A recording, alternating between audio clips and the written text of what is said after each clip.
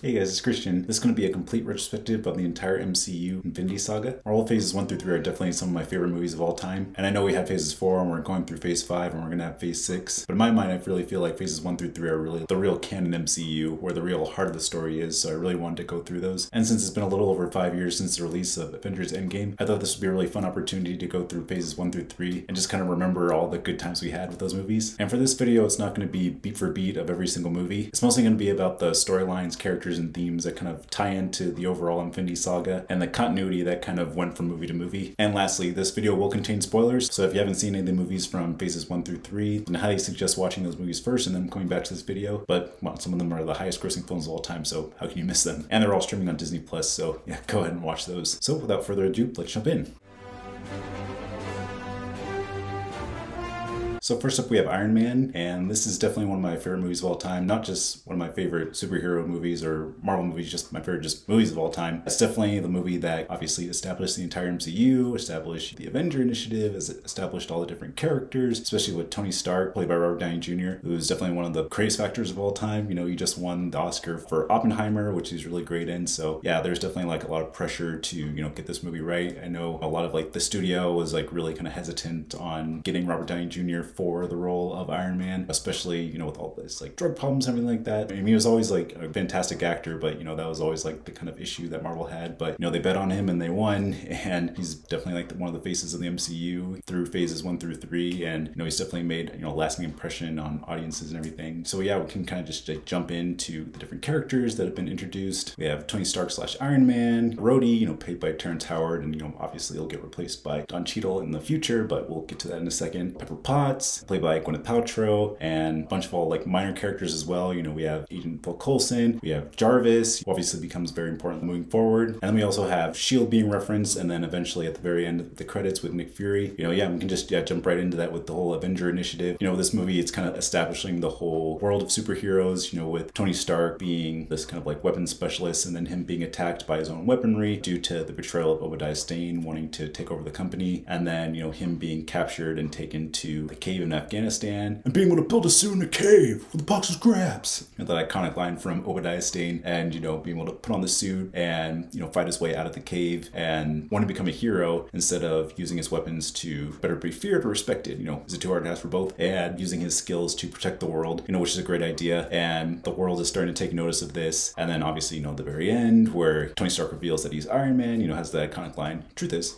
I'm Iron Man," and then everyone bursting with their questions and everything like that, like what's going on. You know, that was really like, you know, a standout moment of the movie, where previously different superheroes never revealed their secret identity to the world. So this is definitely kind of like a landmark moment in the world of superheroes. And then, you know, obviously the repercussions that come from that, you know, that we get into previous movies. And then, you know, we get to the end credit scene with Nick Fury in Tony Stark's apartment, and then telling him, there's like, "I'd like to talk to you about the Avenger initiative," you know, which is the Avenger initiative, not the Avengers initiative, which a lot of people get that line confused by. But yeah, now the whole world is now open to the idea of superheroes. You know, now he's not the only superhero in the world, because, you know, the whole like timeline thing, at least as far as like the sequel to Iron Man 2, it simultaneously takes place with the Incredible Hulk and with Thor. So all these things are happening at the same time. And then obviously previously we had previously established characters, you know, like Captain America in like 1940s, and then Captain Marvel in the 1990s. Well, then we'll get to those films in a second. But yeah, obviously a great start to the whole MCU. And then, oh yeah, another Easter egg is like the name drop of the 10 rings, the captors that captured Tony and then put him into the cave. You know, that obviously becomes very important later on, especially in Iron Man 3. And then, you know, I know obviously it's very important in Shang-Chi and the Legend of the Ten Rings, but, you know, we won't talk about phase 4, even though I like that movie. But, you know, this is just about phase 3 movies. So it's really fun that they kind of name drop that. But yeah, overall, great movie. Like I said before, like one of my favorite movies of all time. And yeah, just does a great job at establishing the tone for the MCU, even though there's a lot of stuff in it that's really not really like Disney friendly. But, you know, Disney finally got the distribution rights in 2013. So these earlier Marvel movies, you know, definitely more adult, not really as family friendly as, you know, the later ones, which is totally fine. But overall, great movie, and yeah, great start to the MCU. All right, and then we move on to the Incredible Hulk. And yeah, this is definitely kind of like the forgotten child of the MCU. At first, like no one really talks about it until, you know, later on, where a lot of characters from this movie get reintroduced later. You know, like Thaddeus Thunderbolt Ross gets reintroduced in Civil War, and then a lot of characters apparently are going to be returning. You know, like Emil Blonsky, you know, was in She-Hulk, which definitely was my favorite. favorite, but you know, we won't talk about that one, thank goodness. Betty Ross and Samuel Stearns are going to be returning in Captain America Brave New World, so we'll see how they turn up in those movies. But yeah, this was kind of like the movie that no one really remembered. Universal had the rights to this one, so it can be streamed on Disney Plus until like recently, until like, you know, last year. So people kind of skipped over this movie. No one really talked about it. You know, obviously Edward Norton was the main character, played Bruce Banner, and then he got replaced by Mark Ruffalo, who stayed in the role later on. So it's definitely didn't really have that kind of staying power that, you know, a lot of people really wanted it to be. But yeah, overall, I think it's like, you know, like a fun movie. You know, it's definitely better than the Ang Lee version, which is definitely quieter, introspective version of Hulk, where this is more of like comic accurate version of Hulk, where, you know, it's like the Hulk smash and everything like that. We finally get, you know, battles between Hulk and Abomination, even though it kind of looks like a big CGI video game fest, but you know, hey, it's better than nothing. So yeah, I think it's overall pretty good. And yeah, there's not really too many elements that really like tied into the overall Infinity Saga. The only most important things is, you know, the whole establishment of the whole super soldier program. Yeah, I know we'll get more into it in Captain America, but technically out of the release order of the films, like this is the first time it's mentioned, where in Captain America's time, they had the whole super soldier program, and, you know, obviously they only had like one test subject who was successful, which is Steve Rogers, but, you know, he went down in the ice. So Thaddeus Thunderbolt Ross is trying to restart the whole super soldier program again, but kind of disguise it as like humans' resistance to radiation. So Bruce Banner volunteers for the project, and then obviously gets exposed by the gamma radiation, and then, you know, becomes the Hulk. So that's kind of like the whole intro. And then, you know, after that's kind of like a whole like on the run movie. And then, you know, obviously Bruce Banner's whole goal is to find like a cure for this thing. But then when he meets with Samuel Stearns, the only answer he has is that he'll be able to control himself after, you know, he hulks out. You know, he will transform back into Bruce Banner a little bit more easily, which definitely gets established more in Avengers, where Bruce Banner returns to the screen. Obviously different actor, but, you know,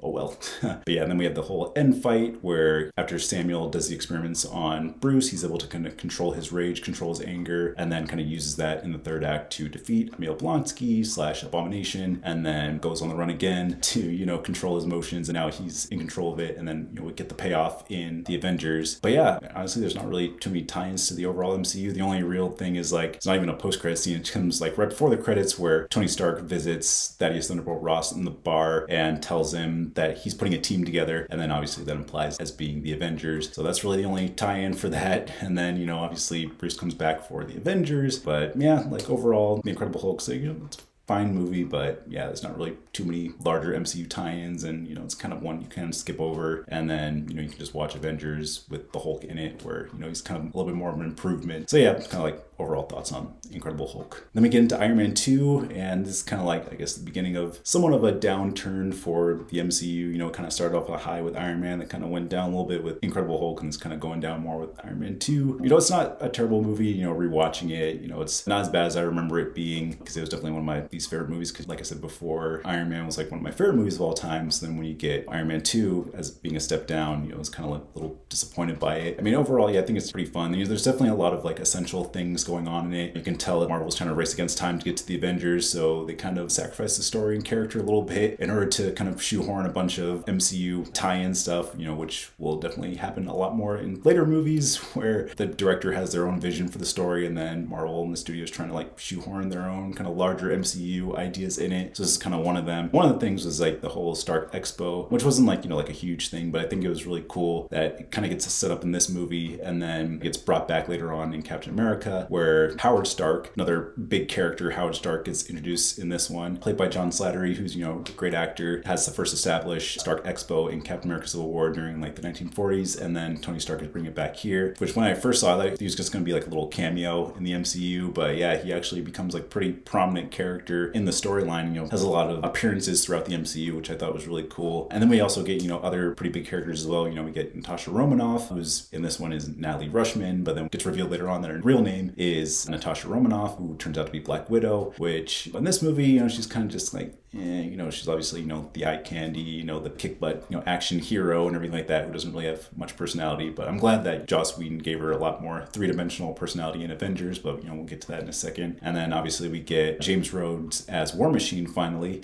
We have that joke in Iron Man 1 where, you know, Terrence Howard looks at the silver Mark II Iron Man armor, and he's all like, next time, baby. But then, you know, the little joke is like, well, it's not you, because, you know, obviously gets replaced by Don Cheadle, which, you know, I have a whole tangent about that, but won't go into that. So Rhodey finally dons the silver Iron Man suit, and then obviously that evolves into the official War Machine armor, which he'll use throughout the series, and then, you know, obviously gets refined more and more as the series of movies goes on. But that's really cool seeing him finally in the armor, and then they're kind of like friends, but then they kind of butt heads during the midpoint, and then they kind of go their separate ways, but then they come back, and then they're both the two Iron Men going against all those, you know, drones created by Avenger, who's seeking revenge on Tony Stark with the whole fallout that both their fathers had when they were inventing the arc reactor. So it's kind of cool seeing that whole full circle thing. But yeah, they defeat Venko, they defeat the Iron Drones, they defeat, you know, Justin Hammer, who's trying to shut down Iron Man's whole superhero thing going on, and kind of prove that, you know, the world doesn't need Iron Man. They need soldiers who can like have their own armor and, you know, protect the world instead of, you know, relying on this one guy. So, you know, he gets his comeuppance, and then Tony Stark at the very end gets recruited by Nick Fury to work for him for S.H.I.E.L.D., but only as a consultant, not as Iron Man. So I thought that was a really fun twist as well. Obviously a lot of trying to race against time in order to get to the Avengers. And obviously we have that post-credit scene of Coulson, you know, getting that call to go out to the New Mexico desert, and then, you know, he sees a hammer in the middle of the desert, and, you know, obviously that's going to be the setup for Thor. So yeah, overall, yeah, it's like a pretty okay movie, you know, definitely not my favorite, definitely prefer the first one, but I do see like the essential elements that have to be put in this movie in order to get us to Avengers. But it'd been nice to kind of get just an official just Iron Man sequel and not really worry too much about the tie-in, or just not really have this movie and just go from Iron Man to Avengers. But, you know, overall, it's all right. All right, then we move on to Thor. And yeah, another good one. I feel like this is kind of like an upswing for Marvel. You know, it's not the best movie, but, you know, starting to get a little bit better. Obviously, it's the introduction to several new characters: Thor, Loki, Odin, Frigga, the Warriors 3, Sif, Heimdall, Jane Foster, Darcy, Selvig. As much as people might not love this movie, which, you know, I mean, I don't love it, but, you know, I think it's a fine movie. I think it does a good job of, you know, establishing more of the fantastical side of Marvel, because, you know, with like Iron Man, Incredible Hulk, Iron Man 2, they're kind of more on like the science side. You know, a lot of people were wondering like, how are they going to have Thor and Iron Man in the same movie with Avengers? Luckily, you know, Kenneth Branagh didn't really have to worry about that. He kind of just had to worry about making it just a good Thor movie. I mean, you know, the only downside about it is that, you know, I kind of wish that it was just an actual Thor movie. You know, it really takes place, you know, in Asgard. You know, I know we kind of get that more with Thor the Dark World, but I kind of wish we just had an adventure in Asgard where, you know, Thor has to learn how to be, you know, selfless and care more about other people, instead of having it be, you know, the first like 20 minutes of him, you know, being, you know, a god, and then being banished to Earth for, you know, an hour or so, and then finally the last 20 minutes he's back to being a godlike being and everything like that. So yeah, it's kind of the only downside with that. But yeah, overall I think it's like a really fine movie. Definitely establishes a lot for the MCU, builds the relationships that will further us into the MCU, especially the relationship between Thor, Loki, and Odin. Odin being the father of these two kids, and then them growing up, you know, wanting the throne. So they're kind of, you know, being bred to oppose each other. I also, you know, enjoy Tom Hiddleston's performance as Loki. He could have been like the stereotypical mustache twirling villain, but I'm glad they kind of gave him more empathy. Plot twist is that he's actually, you know, a frost giant who was taken from his home and then raised by Odin, and, you know, the only thing that he wants to do in life is, you know, please his father. You know, one of the things like getting rid of Thor, because obviously Thor is very much a danger to Asgard, as we saw in like the opening scene where, you know, he almost incites a whole war. But yeah, I'm glad they gave him more empathy and kind of give him more of a motivation for, you know, when he eventually does become the villain in Avengers. All he wasn't wanting to please his father, and then his father at the very end is like, no, Loki, you know, when Loki tries to take over Asgard after Thor's been banished, and then Odin's been put into Odin's sleep, tries to wipe out Jotunheim, and then eventually, you know, tries to wipe out Thor. So yeah, we definitely do get that empathy, and then, you know, that kind of sets the stage for Avengers. You know, I kind of wish that Loki actually, you know, died, but, you know, that'll become a theme as the movies go on, of like Loki coming back from the dead several times and, you know, causing more chaos. So, you know, he kind of dies and then kind of comes back at the very end, where Nick Fury is inviting Selvig into S.H.I.E.L.D. and then reveals the Tesseract, or the Cosmic Cube, which ends up being the Space Stone later on for the Infinity Stones. And Loki's kind of taking over Selvig's mind and saying like, oh, well, that's worth a look. So we kind of get that whole establishment of how Loki's going to play into Avengers, and how Selvig and how Nick Fury are going to play into the Avengers. So yeah, overall, I think it's an essential movie. It's definitely not the best Marvel movie, but, you know, there's definitely a lot of essential elements in this movie that kind of lead us into future Avengers movies. So I give it a pass for that. And then we move on to Captain America: The First Avenger. And yeah, this is definitely one of my favorite Marvel movies. You know, definitely not as much as the first Iron Man movie, but yeah, I like this one a lot. Captain America is my personal favorite character in the MCU, especially, you know, he has the best trilogy of films in my opinion, and I think a lot of people as well. So I think this is a really good movie to kind of set up his character and set up the whole world that he's involved in, you know, that he eventually leaves in the end and then gets, you know, woken up in modern day time times. So yeah, it's a really good way to establish Steve Rogers' character. I think one of the best parts of the movie is, you know, Skinny Steve, you know, where you have either his body shrunken down with CGI or they kind of put his head on like a skinny guy's body. But I think it looks like really convincing, especially for 2011. I think it still holds up pretty well. But the whole point is that, you know, you're supposed to care about Steve, you know, when he's skinny, and then when he becomes Captain America Steve, you know, you still care about him because he still has the same heart that he has when he was, you know, Skinny Steve. But yeah, it's like, you know, obviously like a great cast of characters as well. We obviously have Red Skull, who becomes essential, you know, way down the line in Avengers Infinity War. We have Peggy Carter, who becomes very essential later on as well and kind of gets brought up throughout the movies too. Obviously, Bucky Barnes becomes a big character in the Captain America movies and eventually the entire MCU. Other minor characters, you know, like Arnim Zola becomes very important later on in Winter Soldier. So again, this is like another movie that, you know, is very like essential, just like Thor and Iron Man 2, Iron Man TOO, not Iron Man 2,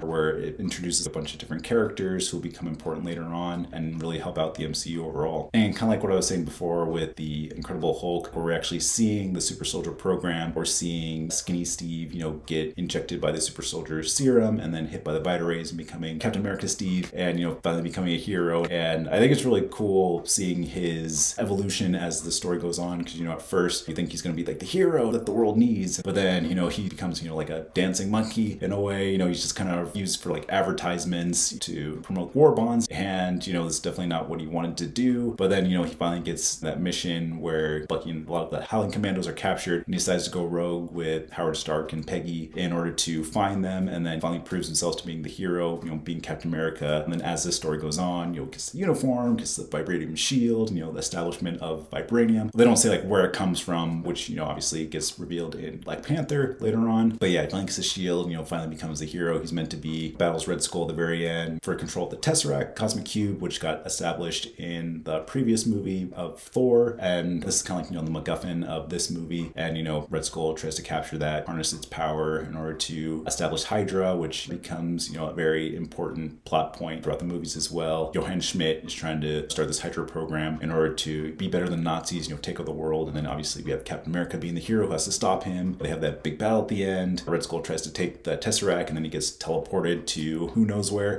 But then it gets established in Infinity War that he got sent to Vormir and became the Stone Keeper for the Soul Stone, which we'll get to way later down the road. But yeah, I know I was one of the people who thought he just died or just got teleported and, you know, we would never see him again. But I know I had a lot of friends who was like, oh yeah, I think Red Skull's gonna come back. I'm like, I don't know. But then, you know, obviously I was wrong and he came back. So it was kind of cool rewatching it and seeing Red Skull didn't die, he just got transported. And then obviously, you know, Captain America has the sacrifice, you know, puts the plane, which has all the bombs that are gonna, you know, go to the different place in the world to destroy them, lands in the water. People think he's dead, but he's actually, you know, frozen. And then he gets discovered 70 years later by S.H.I.E.L.D. and then, you know, gets recruited to the Avengers. And then obviously that leads us right into Avengers with the post-credits scene of basically the trailer for the Avengers. But yeah, now we have like all of our heroes are established. Obviously they have their different personalities, their different worlds, their different groups of people that they interact with. So it's going to be interesting seeing how they all come together as a team to take on this ultimate threat of Loki and people that he's working for. And that leads us right into the Avengers. And, you know, right off the bat, we get the whole introduction of the Other talking to Thanos, who doesn't get named in this movie, but now we know who the main bad guy of the MCU is going to be, who's going to be established throughout the rest of the MCU. We get established of the whole Chitauri army, their weapons, their vehicles and everything, which will become way important later down the line, and their whole plan to use Loki in order to destroy the Earth and then, you know, destroy Earth's mightiest heroes and then have a way for Thanos to, you know, take over the universe. I think one thing that's interesting is the fact that they're kind of giving Loki the scepter with the Mind Stone in it, when obviously it gets revealed later on that Thanos needs the Mind Stone in order to activate the Infinity Gauntlet. So like, why are you giving Loki an Infinity Stone in order to retrieve an Infinity Stone? Obviously, you know, they didn't know that these different random objects were going to be Infinity Stones. You know, they didn't really know what they were going to do. Infinity War, you know, when Joss Whedon was writing the script, he just had Thanos as like one little Easter egg at the very end of the credits for all the fans and everything like that. And then Kevin Feige and Marvel saw how everyone responded to it. It was like, okay, now that's going to be phases 2 and 3 is we're going to lead up to Infinity War and Infinity Gauntlet storyline. So I thought that was really interesting. But yeah, we get establishment of more Infinity Stones. Obviously the Tesseract, which ends up being the Space Stone, which is like the MacGuffin for the Avengers, and then the Scepter, which has the Mind Stone in it, which obviously gets very important later on. And then basically the whole recruiting of the team, you know, we get all these different characters that are kind of from these disparate positions. We also get reintroduced the character of Hawkeye, who was previously established in Thor. It's a little cameo scene. You know, when I watched it, didn't really think he was going to be important and then obviously, you know, now he is. So I think that's really, really cool. But then, you know, he gets put under mind control, which, you know, a lot of people were just like, oh man, like I thought he was gonna be on the team the whole time. But like most of the movie he's under mind control, and then at the very end he joins the Avengers. But yeah, overall this is like one of my favorite movies of all time, one of my favorite Avengers movies, probably like my second favorite Avengers movie, just because it was just such an anomaly in industry, establishing all these different characters in these different movies and then having all them come together in one big crossover movie. I know there's been crossover movies in the past, but like there's nothing that's been to this extent before. So it was really cool seeing, you know, on the big screens, like, oh my gosh, like Tony Stark and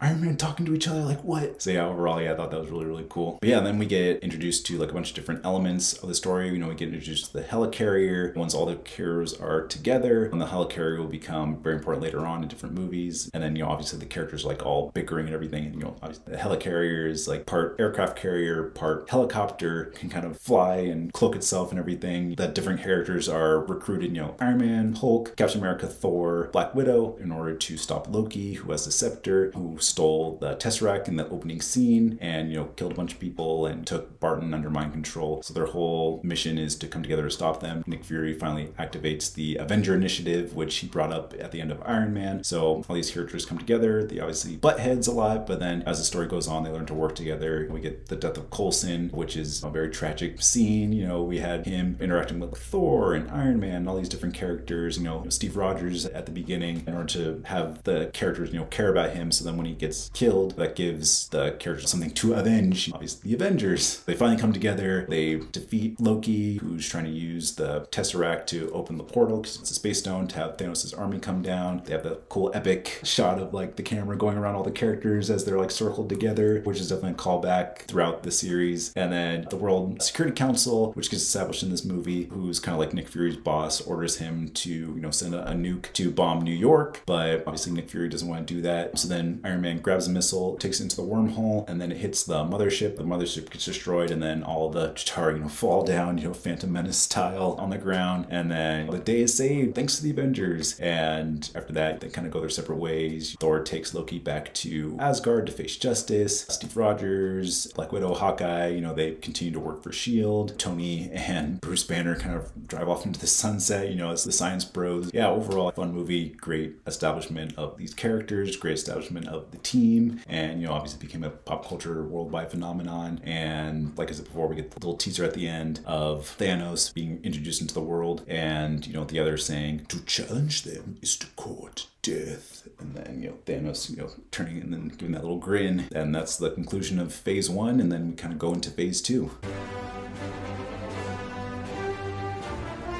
And we move on to Iron Man 3, and this is probably like my second favorite Iron Man movie. I definitely like it more than Iron Man 2, but not as much as Iron Man 1. Yeah, this is kind of like an interesting time for Marvel. I feel like the first couple of movies of phase 2 just weren't really as good as, you know, the later ones, and they weren't really as essential. You know, like Iron Man 3 is very much kind of like a self-contained story. There's not really too many tie-ins to the overall Infinity Saga. It's really kind of just its own thing, which is fine. You know, it's just like a fun, you know, action thriller. So I think it's really cool. One of the only things that kind of carries over from Avengers is that Tony's reeling from the events of the Avengers, where, you know, the wormhole opened up and he went into it to destroy the Chitauri mothership, and now he has like all this PTSD and, you know, panic attacks from it. So, you know, he kind of like uses that time where he has insomnia to build more Iron Man suits, and, you know, obviously putting a strain on his and Pepper's relationship. So it's kind of like he has to kind of choose between, you know, his relationships or between his work, and, you know, that's kind of one of the whole conflicts that he faces. And then obviously the main conflict that he has is, you know, the whole reveal of the Mandarin, who's like the true leader of the Ten Rings. But kind of like I said before with Shang-Chi and the Legend of the Ten Rings, obviously that's not the real Mandarin. You know, we get like two fake Mandarins. We get Ben Kingsley playing Trevor Slattery, who, spoiler, if you haven't seen it, he turns out to just be an actor, which, you know, was definitely a bummer when I first watched the movie. But then rewatching it now, it's like, okay, now that I know that the twist is coming, you know, it's not as bad. It's still kind of dumb, but still funny. And then we also have that Marvel one-shot where Trevor Slattery is taken to prison, and then he's interrogated by that agent who tells him that the real Mandarin's out there. He doesn't want you to use his name. And then, you know, obviously we get introduced to the real Mandarin in Shang-Chi and the Legend of the Ten Rings, which is a great movie and a great way to address that. And it's kind of funny that they actually have Trevor Slattery in that movie. But this is about the Infinity Saga, so we'll stick with that. And then we obviously get introduced to the other fake Mandarin, Aldrich Killian, who's like kind of like a disabled science nerd in a way, who's trying to tell Tony Stark about, all of his plans and everything like that, but then, Tony just shut him down. And then as the years went on, he kind of tried to seek revenge, clean himself up. He established the AIM program, established the Extremis program, along with Rebecca Hall's character, and, kind of take her work. And then he has fire powers and everything like that. The fun line from Rhodey's like, "You breathe fire?" Okay, but obviously Tony defeats him, as he does with all the bad guys. He tries to threaten Pepper Potts with the powers. He tries to inject her with the Extremis to have her blown up due to the instability of it, but then she uses that power to defeat Aldridge. She kind of has like the Iron Man arm and fights Aldrin, so it's kind of like a Easter egg to when she becomes Rescue in Endgame. So I thought that was pretty cool. And then Tony finally has the surgery to remove the shrapnel from his heart. He destroys all of his Iron Man suits. Like half an hour into the movie, his mansion gets destroyed, so he kind of just like takes his old arc reactor, throws into the ocean, then drives away. But you can take away his suits, you can take away his home, you can take away everything, but in the end he's still Iron Man. So yeah, overall it really is just kind of like a self-contained story. I mean, yeah, there's some essential elements to it, but there's not really too much going on for the overall MCU. But I mean, it's still overall fine movie. And we can move on to Thor: The Dark World, which another downswing for Marvel. I think this is probably considered the worst movie in the MCU. I mean, I think I have the unpopular opinion, which I don't think it's that bad. It's definitely not great. I don't think it's great or anything, and it's probably my second least favorite Thor movie, right before Thor: Love and Thunder. But yeah, like I said, there's some essential elements to it. I mean, obviously the biggest one is the establishment of the ether, which ends up being the Reality Stone, and that's kind of like a way for Jane Foster to get back into the story. I didn't really care for the love story in Thor. It's really like these two fall in love after just a long weekend, just because they're both attractive and everything, and Thor obviously has abs and everything like that. So it's kind of like, it's really essential to have like these two back together. I think it would be really cool if Thor actually got together with Sif, which they hint at a lot throughout this movie, but obviously it won't happen. But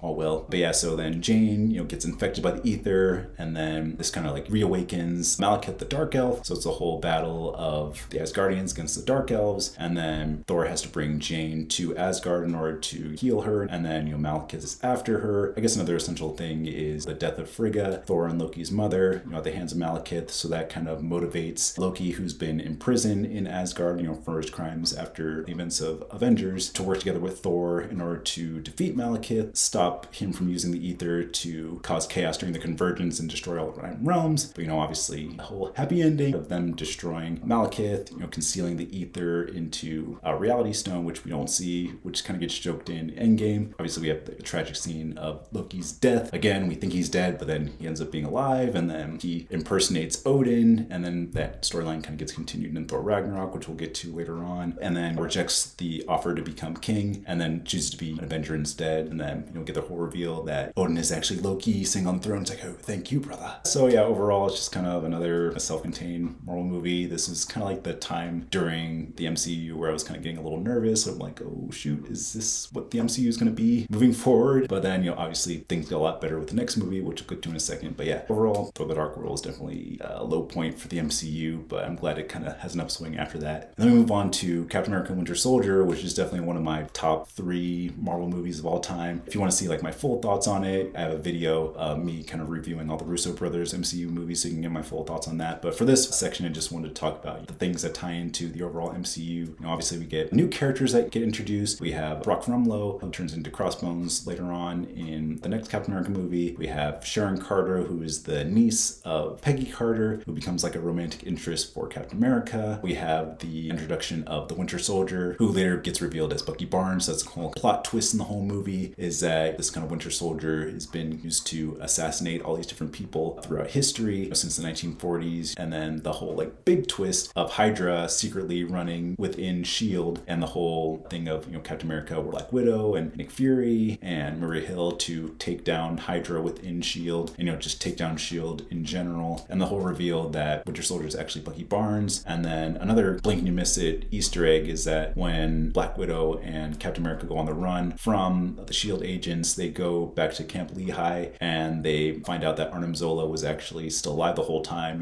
He put his memories into a machine, kind of ghost in the machine kind of thing. And then, as he's kind of flashing to all the different moments that Hydra has had over the years, they see like an assassination of Tony's parents at the hands of the Winter Soldier. And then, obviously like a very important plot point in Civil War. So it's definitely one of those blink and you miss it kind of things that I didn't really notice like the first time I watched it, but then, you know, watching Civil War and then rewatching this one, you know, years ago when that movie was coming out, it's like, oh my gosh, they do kind of establish that. So it's kind of this whole secret that Steve Rogers is holding from Tony. It's the fact that he knows that Bucky Barnes killed Tony's parents. So I thought that was a really cool Easter egg for sure. And then we also get introduced to the character of Sam Wilson / Falcon, who obviously becomes a big character later on in the movies as they go on. It's really cool seeing their whole dynamic. And then later on at the very end of Endgame, where, spoiler, Cap hands over the shield to Sam Wilson to become the new Captain America. Then obviously he's going to get his own movie in Captain America Brave New World. I think that was really cool to establish this relationship. But yeah, overall, really cool character. And then we kind of get to the whole end battle as Steve Rogers and Bucky are fighting. Steve refuses to fight Bucky and it's like, I'm with you to the end of the line. And that kind of triggers Bucky's memories. Obviously, they have the whole kind of Project Insight of 3 different helicarriers with a list of targets of people who could become potential threats. And one of the names is Stephen Strange, who obviously becomes Doctor Strange in his movie later on. But again, I thought this was just like a fun Easter egg, but it's like, oh no, he's actually going to be an established character later on. So it's kind of cool seeing that. So we have Steve disabling all the chips so that all the cannons kind of turn on themselves and they fire at each other. And then, you know, obviously they fall into the ocean. And then Bucky saves Steve, you know, pulls him out of the ocean because, you know, Steve could have just drowned and got killed. But since now he's reawakened as Bucky Barnes, he saves him and kind of goes on the run, goes to that memorial later on in the post-credit scene, and then sees himself, you know, as like a World War I hero and how he like perished in that. So that kind of like starts the process of him being rehabilitated. And obviously that gets very important in Captain America Civil War, but obviously we'll get to that in a second. But yeah, overall, great movie, great action, great tension. Again, if you want to see my full thoughts, watch that Captain America review. And yeah, definitely a big turning point for the MCU when it comes to the falling of S.H.I.E.L.D. And yeah, it'll definitely be crazy moving forward for the Avengers characters. Oh yeah, and I forgot to mention the mid-credit scene of Baron von Strucker and his, you know, science assistant doing those scientific experiments on who gets revealed to be Pietro and Wanda Maximoff. Pietro has like super speed, and then Wanda has kind of like telekinetic powers. So it's really cool seeing that established in this one. And then obviously they'll become very important in Avengers Age of Ultron, where they become enemies and then turn allies. So it's cool seeing them in this post-credit scene to establish that, and then kind of establishes the whole mission that the Avengers have to go on in order to retrieve the scepter, because it gets revealed in Infinity War that some of the agents who were actually sleeper agents for Hydra intercepted the scepter and then gave it to von Strucker in order to use the Mind Stone in order to give powers to the twins, you know, the Age of Miracles and whatnot. So it's cool having it established in this movie and then having that kind of tie-in in Endgame to figure out like how this all happened. But yeah, great little Easter egg at the end, and then kind of leads us into Age of Ultron. Before Age of Ultron, we have Guardians of the Galaxy. Again, another one of my favorite movies of all time. Just like Iron Man, not just one of my favorite superhero movies or Marvel movies, just one of my favorite movies of all time. And when they first announced it, it was just like, wait, Guardians of the Galaxy? Like, wait, what? There's like a talking raccoon and a talking giant tree? Like, what the heck? How are they going to do this? Like, you just had this amazing movie with Winter Soldier, and now you're suddenly having these goofballs. You know, you have Chris Pratt, the chubby guy from Parks and Rec, is the main character. Like, how are you going to do this? But obviously, James Gunn and the cast and crew, you know, proved us all wrong. You know, that first trailer dropped with the whole Hooked on a Feeling soundtrack. You just knew that this was going to be completely different and, you know, something unique and iconic in a way. But yeah, you know, right off the bat, we're kind of introduced to the character of Peter Quill and how his mother, Meredith Quill, is dying, and how he feels this guilt because, you know, he didn't take her hand when she offered it to him, and offers him, you know, this present beforehand. It's this kind of like thing that he holds on, you know, he never wants to open it because he doesn't want to feel that guilt that he has for not taking his mom's hand. And then after his mom dies, he kind of rushes outside and then gets abducted by Yondu. And then Yondu obviously revealed to be like a trickster character. You think he's going to be like an enemy, but then at the very end, you know, kind of jumping all over the place, but he kind of reveals that he was supposed to deliver Peter Quill to his father. And then, you know, obviously we'll get revealed later on that Peter's father is kind of like a godlike being, and that Peter Quill is actually, you know, half human, half celestial, which gets revealed in Volume 2, which we'll get to in a second, and has all these abilities which get established later on when, you know, the Guardians come together and they have to hold on to the Power Stone, which gets revealed in this movie. And, you know, they don't die because, you know, Peter has these extra abilities. But then back to Yondu, he refuses to take Peter to his dad because, you know, he was another word for donkey,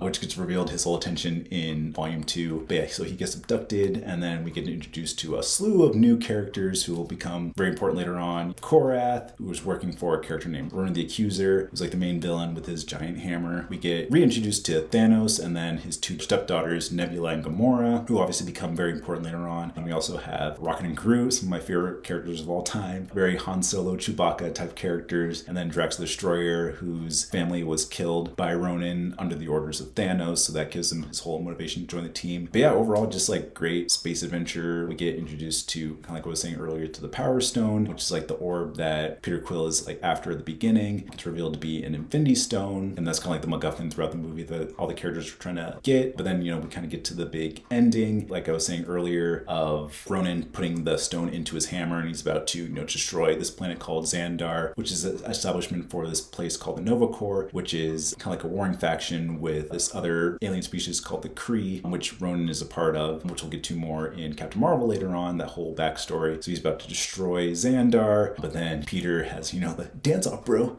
you and me. And then to distract him, meanwhile, like Rocket is making his little gun to fire at the hammer. The hammer gets destroyed, the Power Stone is like flying. Peter, slow motion, tries to grab it, you know, grabs it, and then he's obviously being affected by it. And then, you know, the only way to ease that pain is kind of distribute it among the other characters. So then they're all working together to distribute the power, and they use to defeat Ronan. We get that earlier scene where Tavon, the Collector, is telling them all the whole backstory about the Infinity Stones, and he was a character that was established in Thor the Dark World. That was like one of the few essential things from Thor the Dark World, is the post-credit scene where the Collector takes the Reality Stone, which will get brought up again in Infinity War, and it was like after the Power Stone, but then his assistant Karina grabs the Infinity Stone, blows everything up, and then the Guardians escape. But yeah, cutting back to the ending, they defeat Ronan, their records are expunged because they were previously criminals, and they become the Guardians of the Galaxy, and, you know, fly off into, you know, the twin sunset.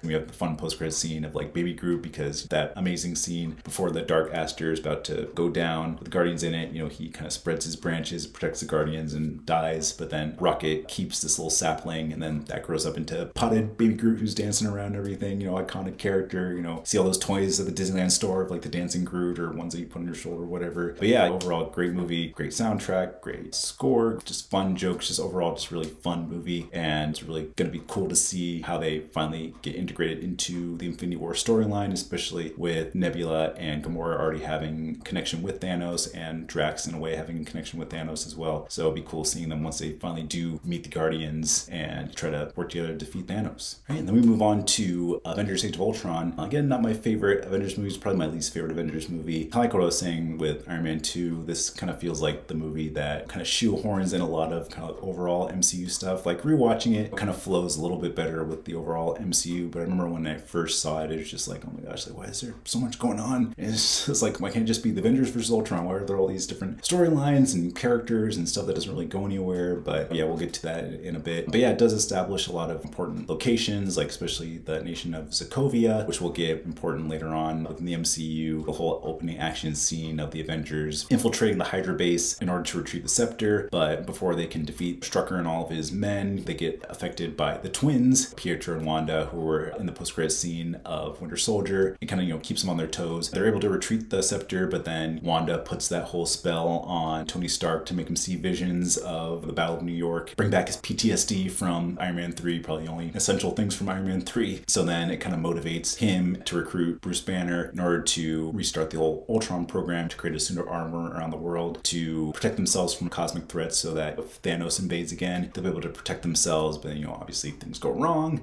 and Ultron gains sentience, kills Jarvis, and puts his consciousness into damaged Iron Man drones, and, you know, kind of escapes into the internet after he attacks the Avengers. This is like the new threat they have to face. In the comic books, is actually, you know, Hank Pym, who develops Ultron, and, you know, he'll be introduced in Ant-Man, the next movie. But Joss Whedon really wanted to have Tony Stark, who's responsible for Ultron, which I think was a good choice. And obviously there'll be repercussions as the movies goes on, because, you know, I remember watching this movie, I'm just like, okay, it was like, really, like the heroes are the ones who create the main villain, like, or how are they gonna deal with the repercussions? But, you know, obviously we get more of that in Captain America Civil War. We kind of got the cool midpoint scene after the Avengers fight off Ulysses Claw, another character who gets established in this movie, who becomes important later on in Black Panther. And then we also get a mention of Wakanda in this movie, which becomes important later. After they defeat him, they get infected by Wanda's like mind control and everything. They travel to Clint Barton's farmhouse and establish his family life, which is really cool, which obviously becomes his kind of motivation to kind of humanize the Avengers and, you know, kind of be more of like that human perspective. And then we have another storyline of Ultron wanting to evolve, and in order to do that, he has to create kind of like this synthetic body, and that, you know, that ends up being Vision. He's powered by the Mind Stone. Ultron takes it from Loki's scepter, puts it in Vision's forehead, and obviously it's going to be a very important thing later on for Infinity War. You know, obviously Thanos is trying to collect all the Infinity Stones in order to wipe out all the universe, and in order to do that, they're gonna have to remove it from Vision somehow. So there's gonna be some tension kind of moving forward, but it's kind of cool seeing, instead of having Ultron's AI to power Vision, Tony Stark and Bruce Banner put Jarvis, who apparently survived, put that into Jarvis's body so that he'd be sentient. And you know, it's kind of cool seeing Paul Bettany. At first he was just a voiceover throughout the MCU, and I never thought that he'd be, you know, a big part in it, but then he finally becomes part of the MCU as an actual character, so that was really cool. And then you cut to the end battle where Ultron's ultimate plan is to wipe out all humanity. So then he puts all these different rockets around the country of Sokovia and then kind of lifts it up from the rest of the land, and then wants it to, you know, smash it onto the ground to wipe out everything. And then we obviously have Wanda and Pietro turning against Ultron and join the Avengers. So yeah, we get to the end battle, and obviously they defeat Ultron, they defeat all the drones, you know, they stop the meteor from happening, but then we kind of get all the fallout from that. We have character storylines. You know, we have Tony Stark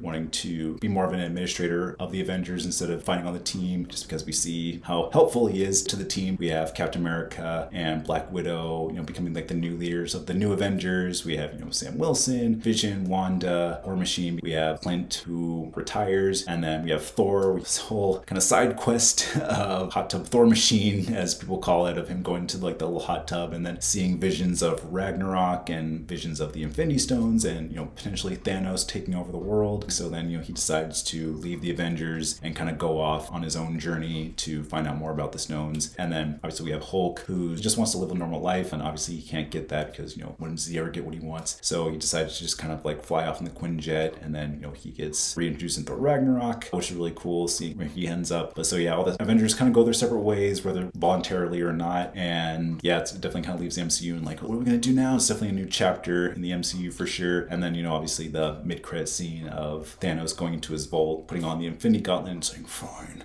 I'll do it myself. So it's like, oh shoot, what's he gonna do? He's finally getting out of his chair and doing something. So yeah, overall, I know there's like a lot of things when you watch this movie in isolation, it's like, oh my gosh, it's like too much going on, like what's happening. But then when you kind of watch it as a piece of the overall Infinity Saga, you say, okay, yeah, there's a lot of essential elements in this movie, and it's not that bad. It's a little convoluted, but it's very essential. So yeah, I definitely give it a pass for that. And then we move on to Ant-Man. You know, after the huge stakes that we had in Age of Ultron, it's kind of cool to see more of a small movie, literally small movie with, you know, the shrinking technology and Pym Tech and whatnot. Again, another movie that introduces a lot of main characters that will be important later on. You know, you have Scott Lang, Hope Van Dyne, Hank, Janet in a flashback, Cassie, and Louise. Yeah, just a lot of like really, really cool characters. You know, not characters that are like super important to the MCU, but, you know, important to like their own universes and the whole Ant-Man universe. I think like the main thing that's really important in this movie is like the establishment of Ant-Man, you know, as a hero. You know, Scott Lang's version of Ant-Man as a hero, which will become important later on in the movies, especially, you know, the whole mission where he has to get the tech from the Avengers facility, and they think it's like, oh, it's like an old warehouse or something, but it actually turns out to be the Avengers campus. And, you know, while all the Avengers are off on their missions, Falcon is left house sitting. So Falcon and Ant-Man have their whole interaction, their whole fight after Ant-Man kind of defeats Falcon and steals the tech. That kind of impresses Falcon, and then he's like, hey, maybe I should recruit him to the Avengers sometime if we ever have like a world-ending mission, or, you know, like a brainwashed super soldier that we need to find and defeat. So I think that's really like one of the few essential elements to Ant-Man that ties into the overall MCU, is that whole kind of crossover event. And then obviously the kind of jumping around, but like the post-credit scene, where we get that scene from Civil War where Cap and Falcon are in that warehouse and they have Bucky subdued, he has his arm trapped, and then, you know, they need help to protect Bucky, and then, you know, Falcon's like,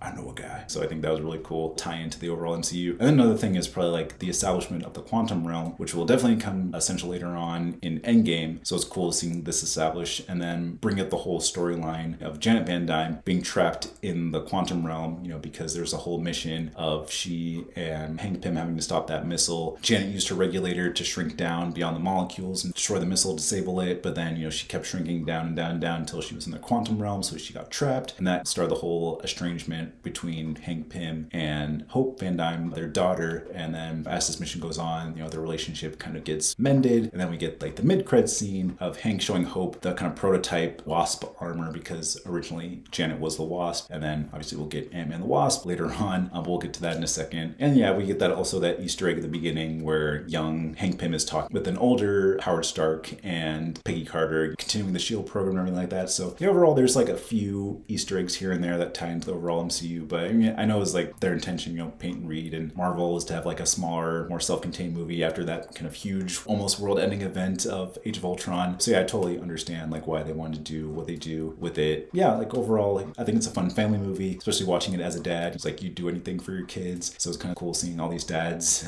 trying to do what they can for their kids and everything like that. Yeah, even though unfortunately Edgar Wright didn't direct it, but glad that he got like a little story credit. It would have been cool to see Edgar Wright's vision because he's one of my favorite filmmakers of all time. So it would have been cool to see that. But you know, Peyton Reed did a good job. Paul Rudd does a great job as well. And yeah, overall fun movie. And yeah, we'll see what happens now that that's the end of phase 2, how everything's going to be going on in phase 3.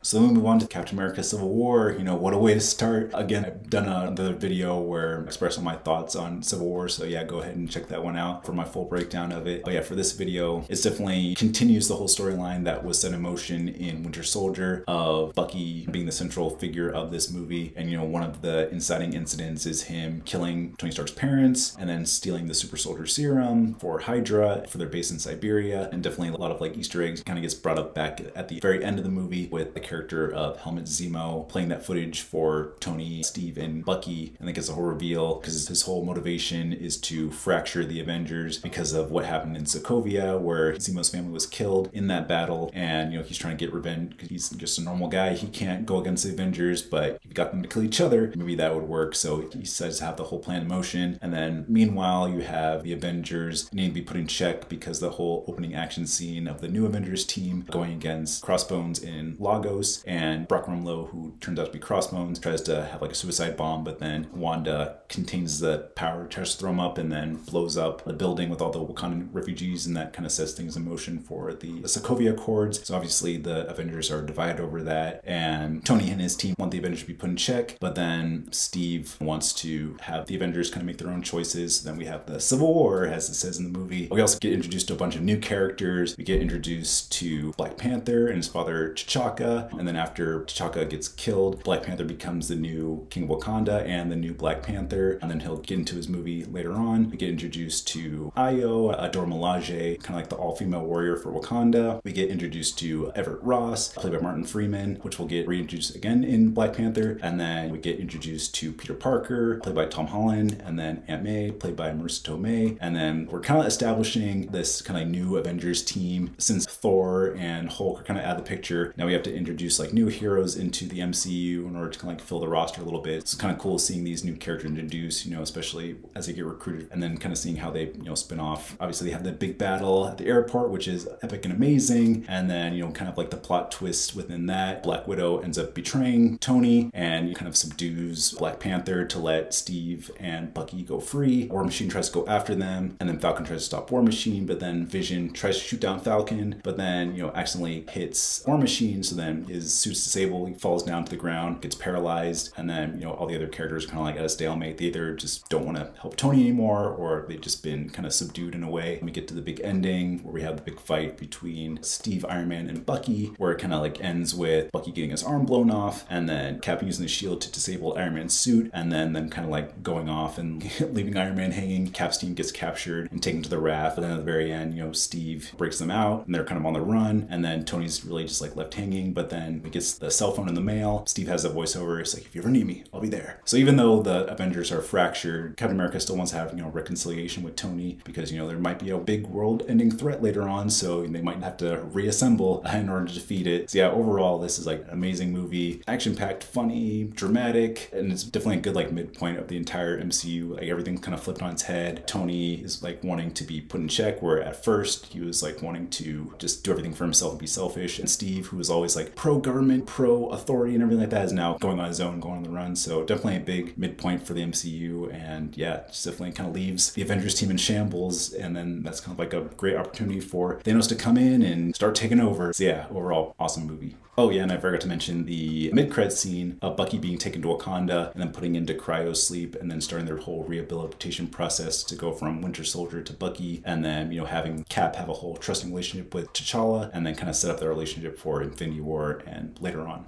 Then we move on to Doctor Strange, and this is like another one that's kind of more of like a self-contained story, you know, especially after the craziness of Civil War. It's kind of like after Age of Ultron we get Ant-Man, you know, after Civil War we get Doctor Strange, where it's kind of like more of like a self-contained story that obviously, like I said, with other movies, there's some essential elements to it. Obviously, the biggest one is the introduction of the character of Doctor Strange into the MCU. So obviously he becomes a very important character. He first starts off as being this kind of like selfish neurosurgeon, and then he gets in an accident that crushes his hands, and he's trying to find ways to fix them. So then he goes to Carmitage because he learned about a person beforehand who went there and, you know, healed himself. So he goes there and then gets introduced to the Ancient One, another important character who will get established later on, especially in Endgame, played by Tilda Swinton. And he learns about different dimensions. You know, he learns about the dark dimension, the mirror dimension, all these different like sorcery techniques. And then, you know, as the story goes on, he learns about this character named Caecilius who steals a spell from the opening scene in order to open up the dark dimension and have Dormammu kind of take over the world, because he believes that, you know, time is the enemy. And then if they go to the dark dimension, there's no concept of time there. So he thinks like that's the best way that they need to go towards. And obviously, Doctor Strange disagrees with that. So as the story goes on, he learns more about the mystic arts, gets all these different trinkets and everything. You know, he gets like his sling ring, he gets, you know, the cloak of levitation, which becomes essential later on. You know, he gets the Eye of Agamotto, which later is revealed to be an Infinity Stone, which is the time stone. You know, he can like reverse time, you know, fast forward time, time loops. And they have a whole big battle where he's using the Eye of Agamotto. When he confronts Dormammu, he's like, Dormammu, I've come to bargain.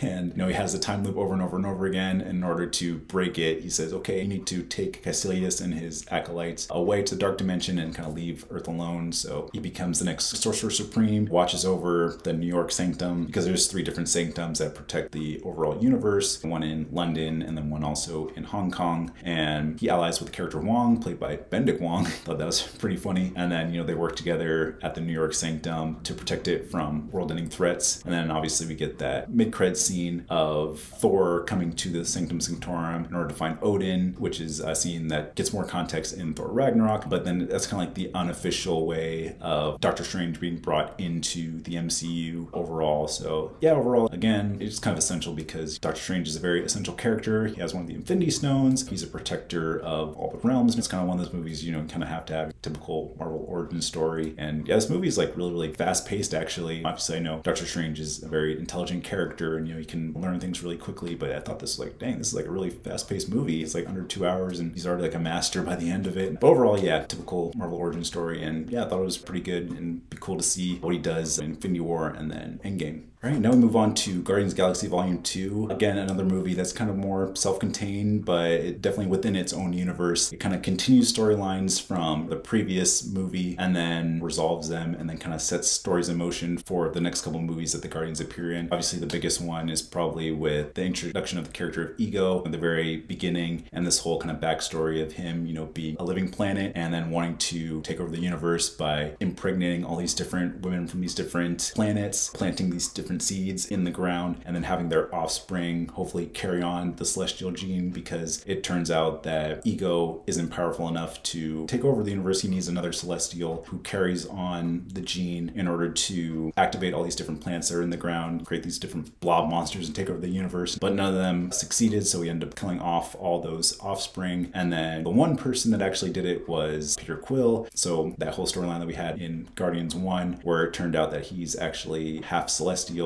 carries on that gene. So we have this whole mission from Ego to seek out Peter Quill, recruit him in order to activate these different pods that are around the universe and take it over. So it's kind of like this twisted father-son story in a way. And then we also get the revelation that Yondu was trying to keep Peter Quill from Ego to prevent all this from happening. But then Yondu kind of gets banished from the Ravengers because of all this, because of child trafficking. So it's definitely kind of like a stepfather-son story, which is definitely an interesting dynamic. Yeah, overall, I think this is like a more emotional movie than the previous one. Like, I don't like this movie as much as the previous one. I think the first one was a little bit more well balanced. This is kind of more on the extremes. It's like everything gets turned up to 100. It's like, okay, you want an emotional scene? We'll have all these emotional scenes. You want a funny scene? We'll keep throwing all these jokes at you. You want action? Here you go. We're gonna tile up to 11. So I don't feel like it's as balanced as the first one, but I do think like the whole heart of the story is really good, you know, especially the whole twist at the end where it kind of gets revealed of this whole plan for Ego and the fact that Ego loved the mom so much, but he didn't want to have to keep going on Earth because he had this whole mission of destroying it. it. So he put a tumor in her head to cause her to die, and that takes us right back to the opening scene of the first one. So then obviously Quill's upset and then tries to destroy Ego. The Guardians have to unite in order to defeat him, and they eventually do. Yondu comes in. We get the cool line of like, "I'm Mary Poppins, y'all." Gives that whole sacrifice and allows Quill to live. We also get like a really cool resolution scene between Nebula and Gamora, because you get the whole reveal that Thanos would always cause them to battle each other, and every time Nebula and Gamora would go against each other, Nebula would lose, and every time she lost, Thanos would replace a part of her with a robotic part, so now she's like mostly machine now, so she wants revenge. But then they have their whole reconciliation, so that's really nice scene for sure, and that kind of like starts her quest to kill Thanos later on, and then that'll definitely be a big part of Infinity War and Endgame. We also get introduced to the character Mantis, the empath character, and she'll definitely become essential in Infinity War and then post Infinity Saga. But yeah, overall, you know, I thought it was like a good movie. I would say it's like above average movie. Definitely not, in my opinion, as good as the first one, but yeah, I definitely think it has a lot of great scenes, a lot of great heart, some mostly good humor, and then a lot of essential elements for the overall Infinity Saga. So yeah, recommend. Then move on to Spider-Man Homecoming, and yeah, this is another one that very much self-contained. The only thing is that kind of continues storylines set up from Civil War, where Peter Parker was introduced, where obviously he gets recruited by Tony Stark to fight against Cap's team, and then he has this whole thing where he's trying to get the call from Tony Stark and from Happy Hogan in order to become an Avenger officially, but they keep ignoring his calls, so he kind of tries to be like a friendly neighborhood Spider-Man, kind of tries to solve crimes on his own, but you know, he kind of makes things worse, and then it puts a strain on the whole relationship between him and Tony Stark, and you know, it's definitely another kind of father-son story. You know, Tony even has this, it's like, gosh, I'm starting to sound like my father. So I think like the only really essential thing is the whole kind of relationship between Tony Stark and Peter Parker, especially, you know, Tony Stark is giving Peter Parker all this Spider-Man technology and this amazing suit, which is, you know, in my opinion, kind of a bummer, because, you know, what I like about the Spider-Man comics is the fact that Peter Parker's poor, and, you know, he really has to use his wits and his own like abilities to defeat his enemies. He's not like Tony Stark or Batman or something where he can just use his money in order to solve all his problems. He really has to rely on himself in order to do it. I don't mind like this Peter Parker has like a mentor character, because, you know, we don't really have that in other Spider-Man movies, and the fact that Tom Holland, he actually looks like a teenager. I know he was like 20 years old when he filmed this, but he looks like he's 16, 17 years old, so they really did a good job at making him be like a younger Spider-Man, especially the fact that it's set in high school, and, you know, this one and the next one, you know, set in high school, and the third one as well. But yeah, this one's definitely set in high school, so it's definitely more like that John Hughes feel. And we have the other characters, Ned and MJ, who get more established as movies go on, which are great characters. But yeah, overall, yeah, it's a good movie. And then, you know, get to the ending where Peter defeats the Vulture, he gets sent off to prison, and then Peter Parker kind of proves himself to be an Avenger in a way. So then Tony Stark ends up giving Peter back the suit that he took, because like halfway point, you know, he tries to use the suit when he tries to stop the Vulture's men, causes the ferry to split in half. So then Tony takes the suit, but then at the ending where he proves himself, he gives it back. He wants to have this whole press conference in order to announce him as an Avenger. He shows like the whole Iron Spider suit, which gets established more in Infinity War, but then Peter's just like, I just want to be a friendly neighborhood Spider-Man, you know, which is probably the better choice. He dons the suit, and then Aunt May comes into the room and it's like, what the?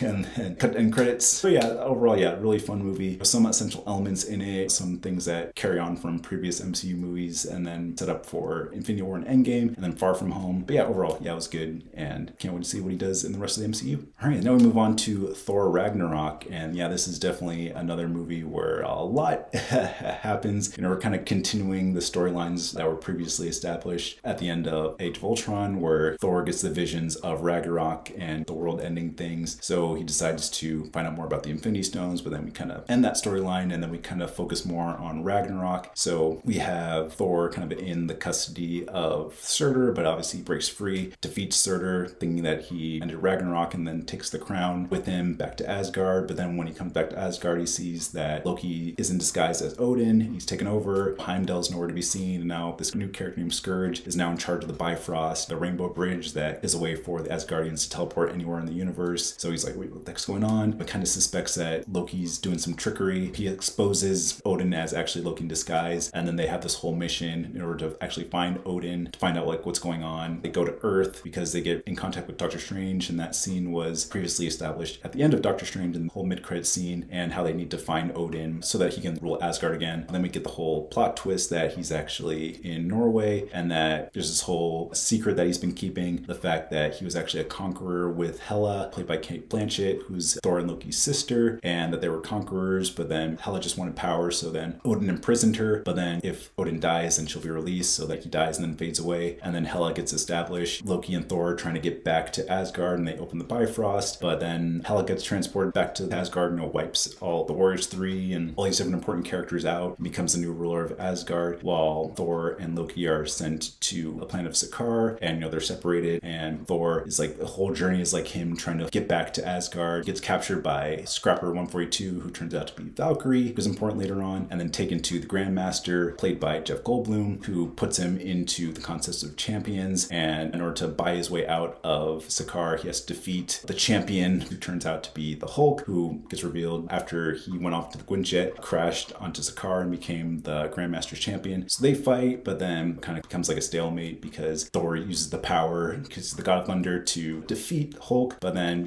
he gets this control chip on his neck, and then gets activated and he gets subdued. So then he wakes up, meets up with Hulk again. Hulk tells him about that the Quinjet is out in the scrapyard, goes into the Quinjet. Hulk follows him, sees the message from Nat, and then he transforms back into Bruce Banner, and then they team up with Loki and Valkyrie to board one of the pleasure vessels in order to get back to Asgard. They recruit Korg and Meek to start a revolution and come back to Asgard. Loki tries to betray him, so Thor puts the whole controller chip on his neck and subdues him. So then Thor, Valkyrie, and Hulk go back to Asgard. They finally challenge Hela, but then obviously she's too powerful, so then she cuts out Thor's eye, and then Thor has the vision of Odin saying that they have to just start up Ragnarok in order to defeat Hela. So then Loki returns with Korg and Meek and the revolutionaries, and they fight Hela's army, but then Thor tells Loki to put Surtur's helmet into the eternal flame to start off Ragnarok, and then in Odin's vault he sees the Tesseract, and then he swipes that. So then Surtur's reborn, plants his sword into Ragnarok, it gets destroyed, Hela's killed off, and all the Asgardians are sent onto the Statesman, and they kind of fly away from Asgard, and then Thor has the whole idea of going back to Earth to establish a new Asgard, and I think it's going to be a happy ending. But then we get to the mid-credit scene of Thanos' ship, the Sanctuary 2, kind of rising up in front of them, and they're kind of like, oh shoot, and then that kind of leads us into Infinity War. But before we get to Infinity War, we have Black Panther, which I kind of wish that we kind of reversed it. I kind of wish we had Black Panther and then Thor Ragnarok, because then Thor Ragnarok can lead right into Infinity War. But yeah,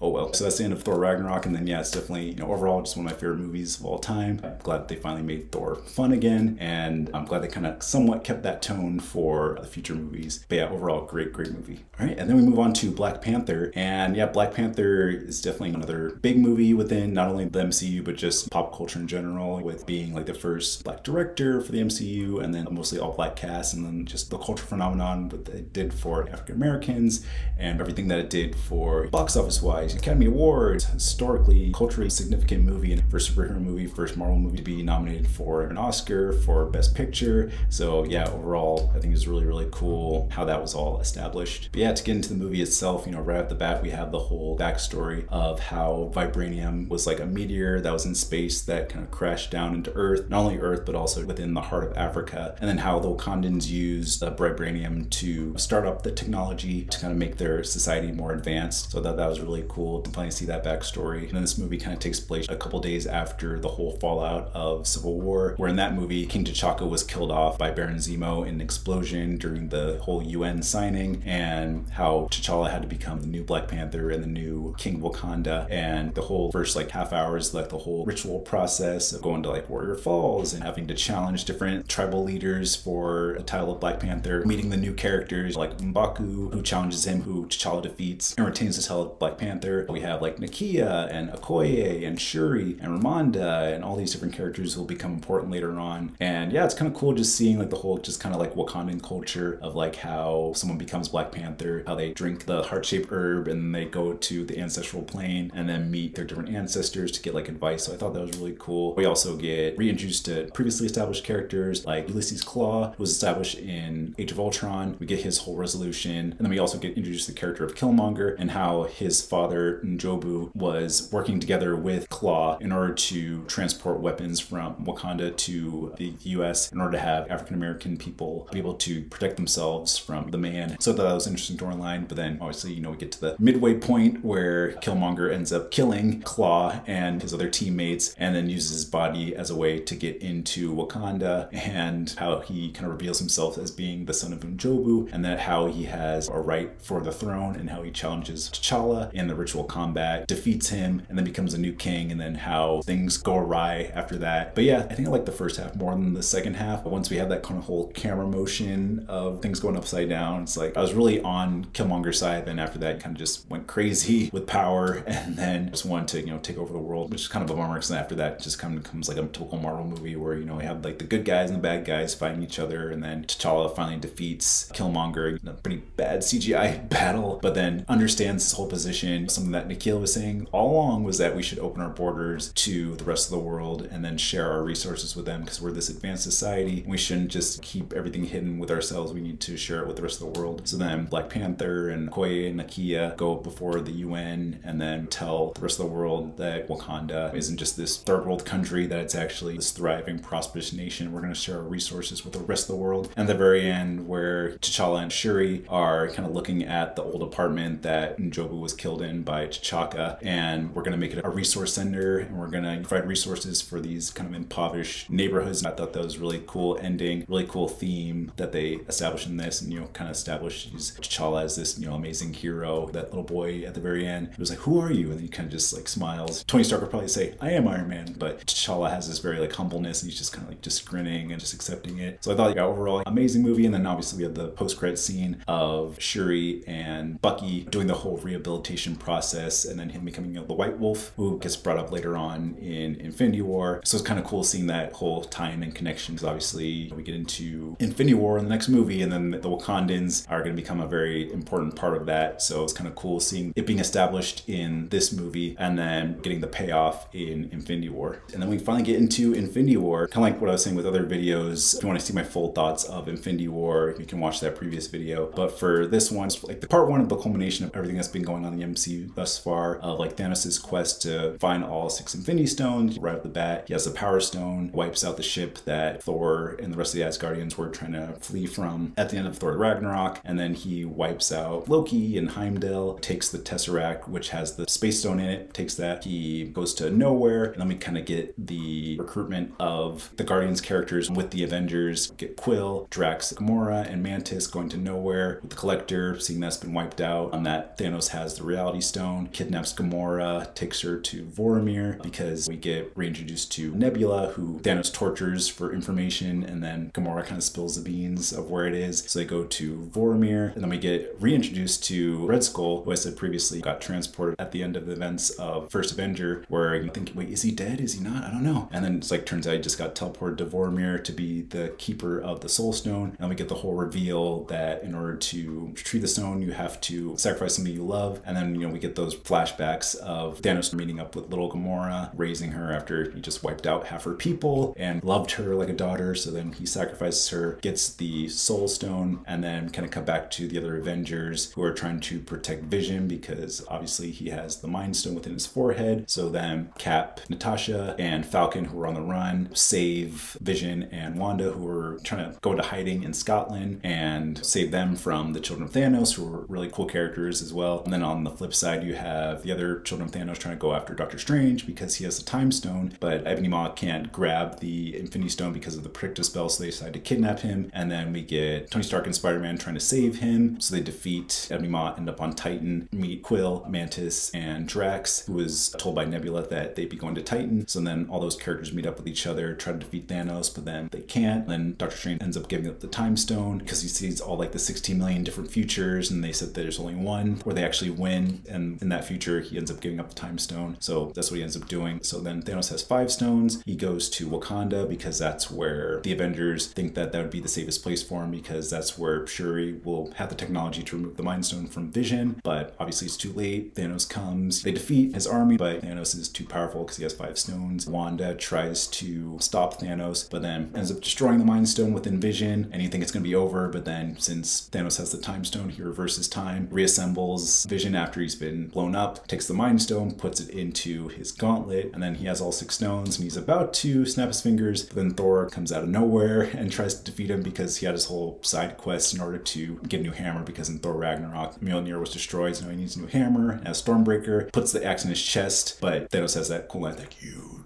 should have gone for the head.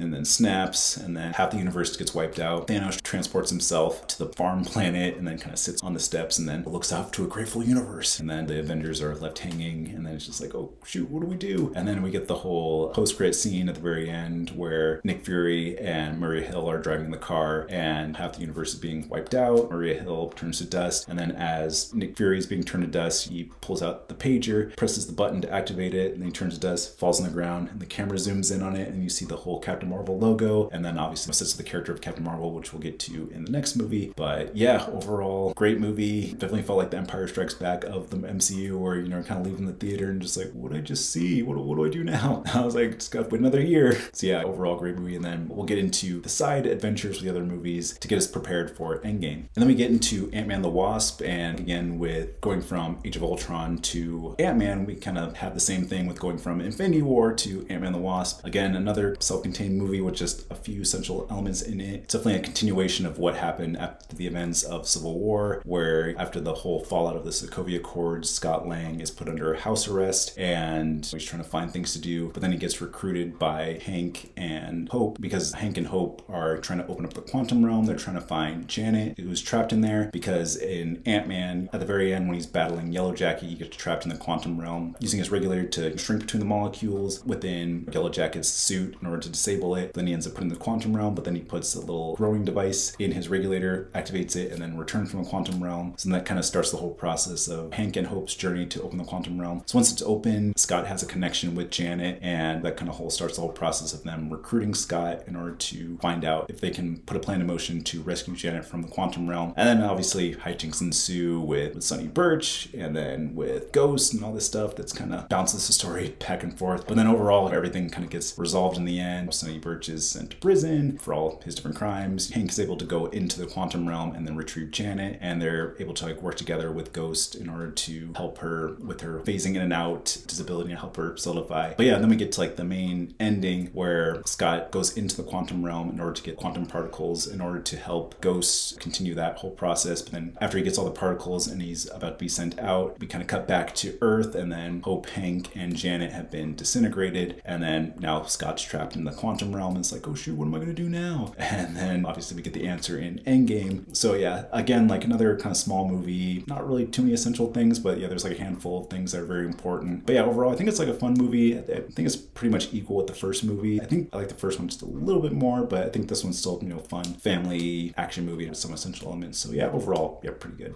Then we move on to Captain Marvel. Another kind of like self-contained story. Definitely establishes a lot of things within the MCU, as Captain Marvel's the second Avenger in a way, where she was started off as like a fighter pilot, and she was on this mission with Lawson in order to fly the ship to this sanctuary for the race called the Skrulls. And the Skrulls are like this kind of shape-shifting race, but then, you know, everything kind of goes wrong and the ship crash lands because this whole tension between the Kree and the Skrulls, and the Kree were established in Guardians of the Galaxy. And then you have this character Yon-Rogg, played by Jude Law, who's trying to stop Lawson because she's like a renegade Kree, and he shoots down the plane. She's about to kill Lawson, but then Carol, played by Brie Larson, stands up to him and then tries to destroy the core, because the core is powered by the Tesseract, which has obviously been established in previous movies. It's been, you know, taken from S.H.I.E.L.D. after the ending of Captain America, where they're trying to search for Steve Rogers, and they eventually find the Tesseract and keep it in their possession. And then that becomes Project Pegasus, which is headed by Lawson, which starts this whole program. And then once Carol shoots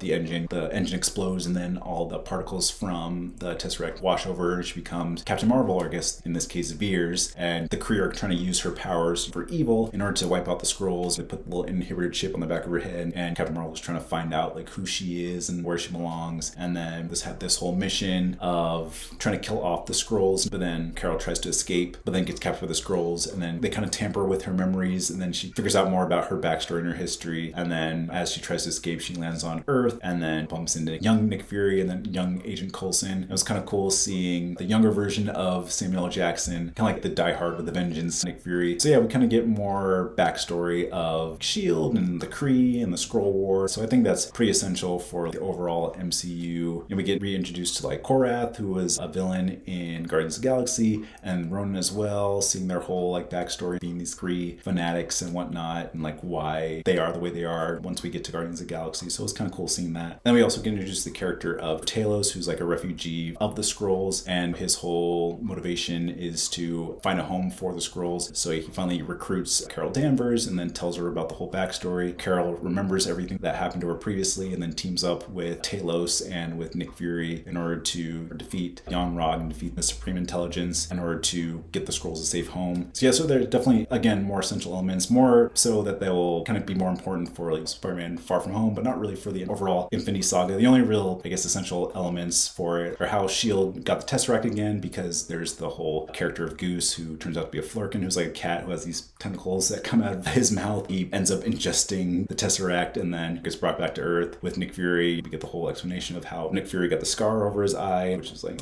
last time I trusted someone, I lost an eye. I'm trusting you not to eat me. So I guess that explains it. Still kind of dumb, but whatever. We get the establishment of the Protector Initiative, but then Nick Fury sees the photo of Carol Danvers and that her nickname was Avenger, so then kind of has that grin and then realize, oh, it's the Avenger Initiative. So yeah, again, there's like a lot of essential things that kind of set up the overall MCU. And then the last thing with the pager that Carol gives to Nick for emergencies only, which obviously he used in the last movie, Infinity War, during this kind of world-ending event. And then we get the mid-credit scene of Steve and Natasha and Bruce and Rhodey trying to figure out like what's going on with this pager, and they see like it stopped and like, wait, what's going on with this? And they kind of like turn around, then we see Carol Danvers in there and it's like, where's Fury? So now Captain Marvel is finally within the Infinity Saga, and then we'll see how essential she is for Endgame, which we'll get to in a second. But overall, yeah, I think it's like a fine movie. You know, it wasn't my favorite when I first watched it, but then watching it now, seeing its place in the MCU, it's like, I think it's still like a fine movie and, you know, does the job. So yeah, overall pretty good.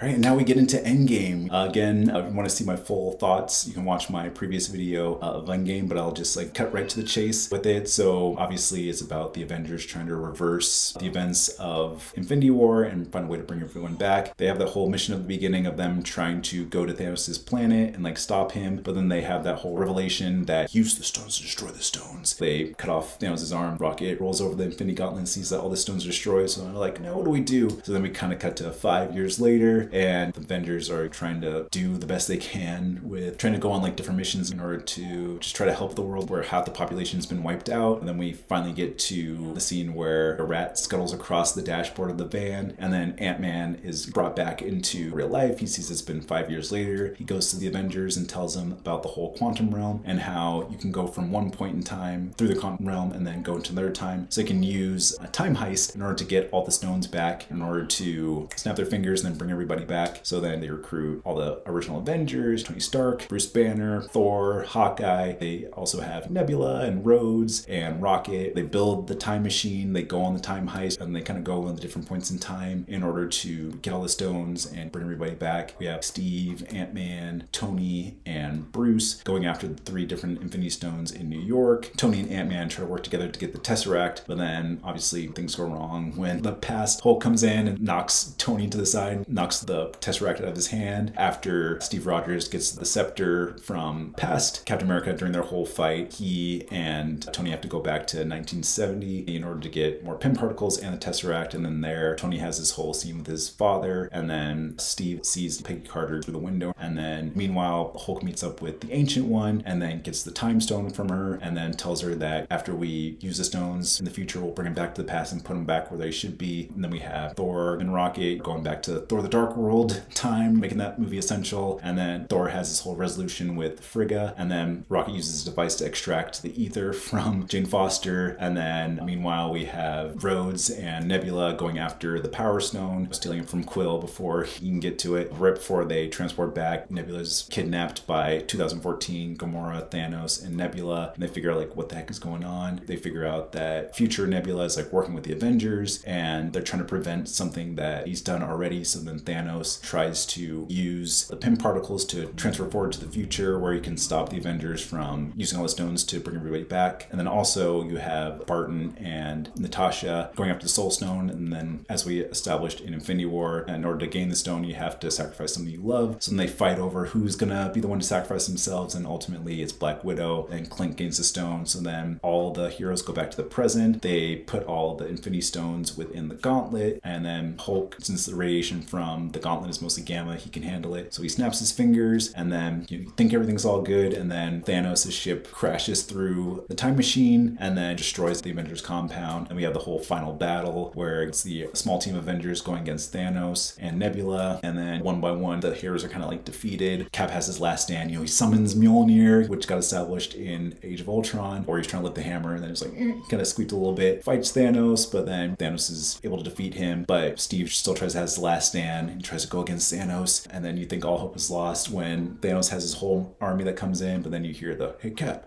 it's Sam on your left." Call back to Winter Soldier, turns, and then all the different portals open up, and then all the Marvel heroes throughout the entire MCU come in. They have this whole army of heroes going against Thanos' army, and then Cap has that iconic line, "Avengers, assemble."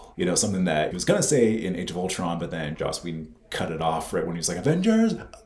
So it's cool seeing the armies clash. Eventually, Thanos gets the upper hand, and then he gains the gauntlet because they're playing like hot potato with the gauntlet throughout the battlefield. Thanos gets gauntlet. Captain Marvel swoops in, tries to stop him, but then Thanos defeats her. Tony Stark goes in, secretly grabs all the stones, put them in his own glove, and then Thanos thinks he has the stones. He's about to say, "I am inevitable." Snaps, nothing happens, and then cut to Tony, and then all the stones get put onto his wrist, and he's like, "And I am Iron Man."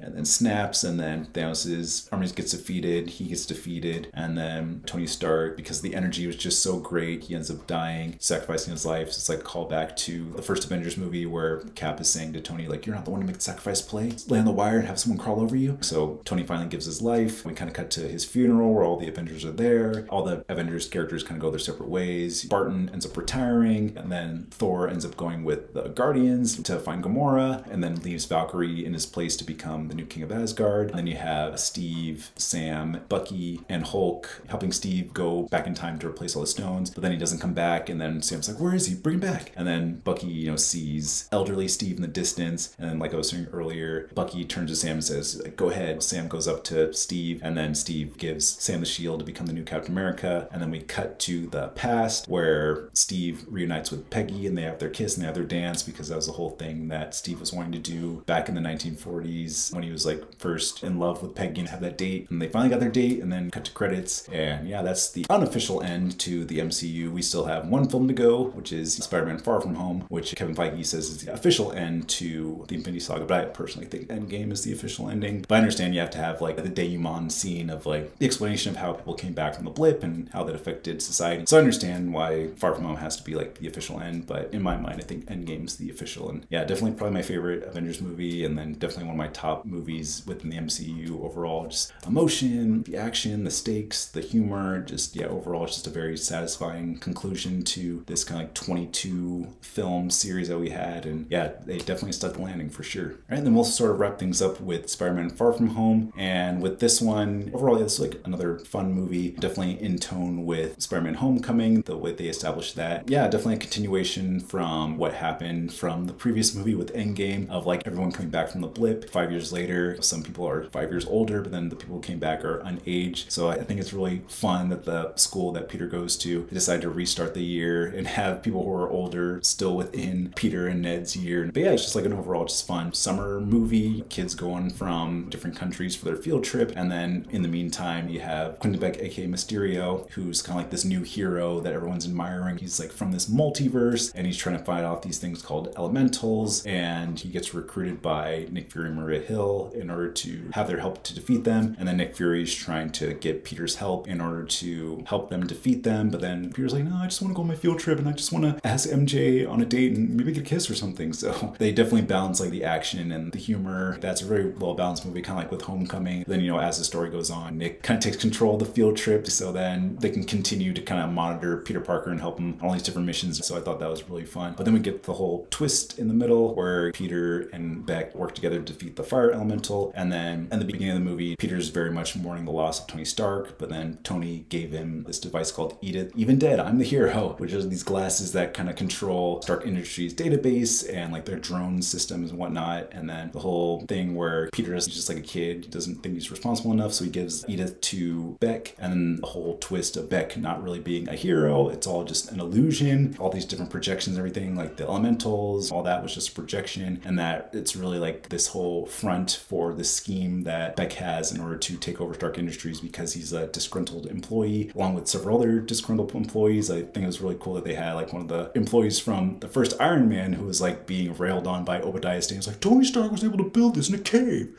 box of scraps. And then they kind of have a callback to Civil War where Tony Stark is having that presentation to the MIT students and she's showing them barf, and then Beck is obviously very upset about that because like he is the one who created that technology, and then Tony just took all the credit and gave this stupid name. So he's trying to get revenge on Tony and then take down Stark Industries and whatnot, take down Spider-Man in order to do that. So then we obviously get to the very end where Peter and Happy Hogan and MJ and Ned and all the different heroes, Nick and Maria, are working together to defeat all the drones, defeat Beck, and then we have the happy ending. MJ finds out that Peter Parker is Spider-Man, and obviously Ned's known since the previous movie, so now they all know, and you think it's going to be all good. Peter Parker swinging through the city with MJ, but then you get to the mid-cred scene where Quentin reveals Peter's identity to the world, and then obviously we'll see the fallout in the next Spider-Man movie. But yeah, overall I think it's definitely a fun movie, definitely wraps up the Infinity Saga pretty well, and then sets things in motion for Phase 4, but it's very hit or miss phase, along with Phase 5, so yeah, we won't talk about that one. But yeah, overall I think is a good way to kind of like wrap up the loose ends of the Infinity Saga,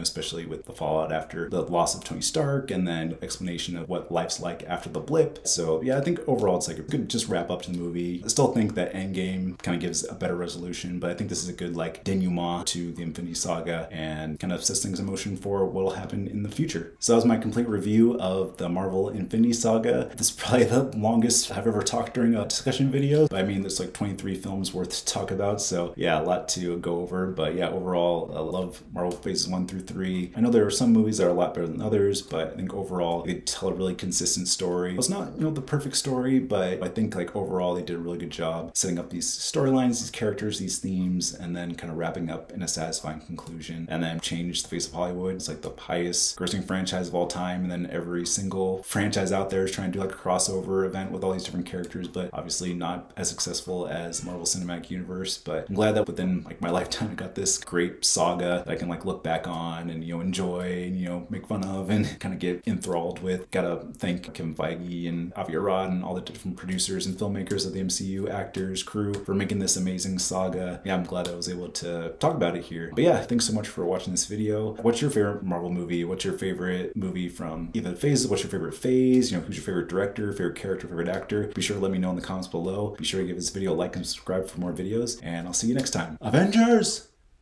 Assemble.